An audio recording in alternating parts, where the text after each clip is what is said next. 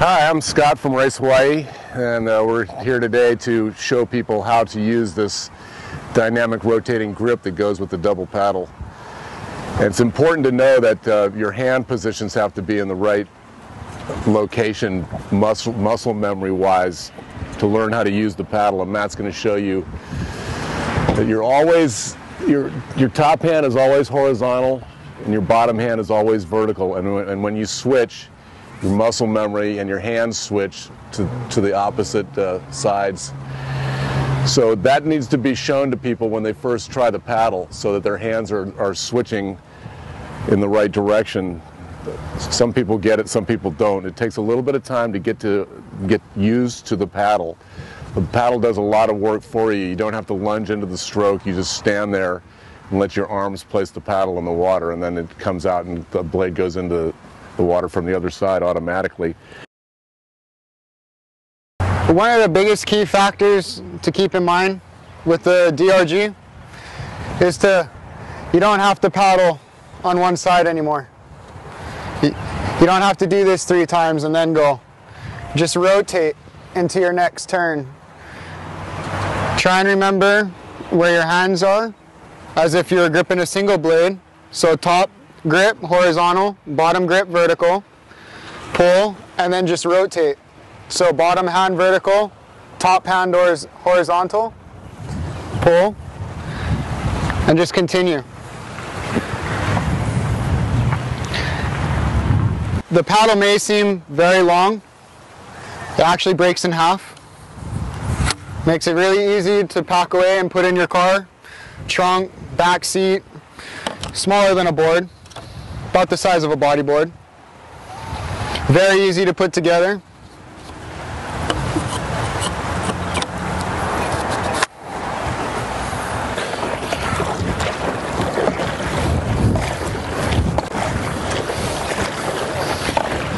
This paddle is so fast. I'm going like 70%. And I'm getting an awesome workout at the same time. As you can see, notice these single paddle boarders in front of me.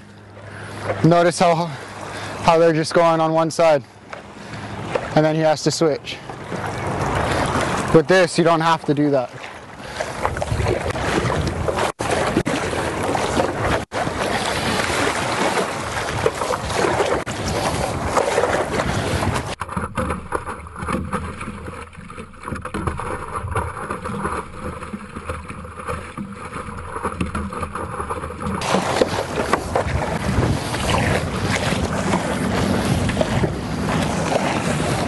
Make sure you just go one side to another.